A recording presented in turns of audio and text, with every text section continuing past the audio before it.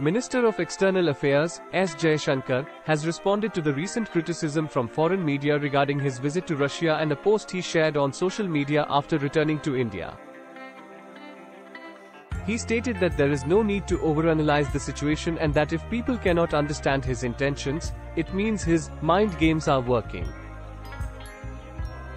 Jaishankar emphasized the importance of the India-Russia partnership, describing it as a significant and stable relationship.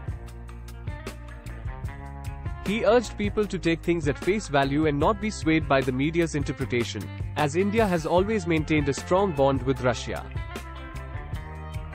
In an interview with ANI, Jaishankar reiterated his support for the India-Russia relationship, stating that it has been beneficial for India.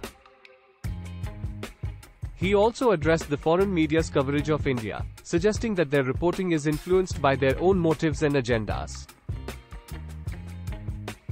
He urged people not to blindly trust foreign media and to consider their biases when consuming news about India.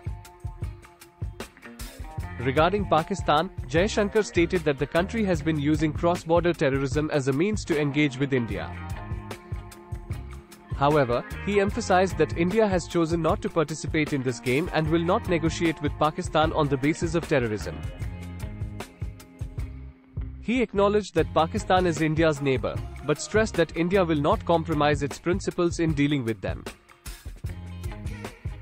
Jaishankar also discussed the diplomatic standoff between India and Canada over the issue of Khalistani terrorism. He criticized Canadian politics for giving space to Khalistani forces and allowing them to engage in activities that harm bilateral relations between the two countries.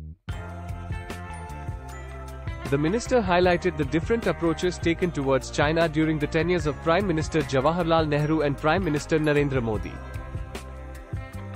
He argued for a realistic approach in dealing with China, based on mutual respect, sensitivity, and interest.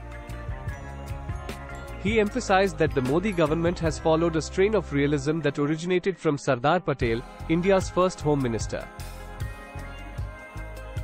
In conclusion, Jaishankar addressed various global issues concerning India and emphasized the need to judge news reports from foreign media with caution.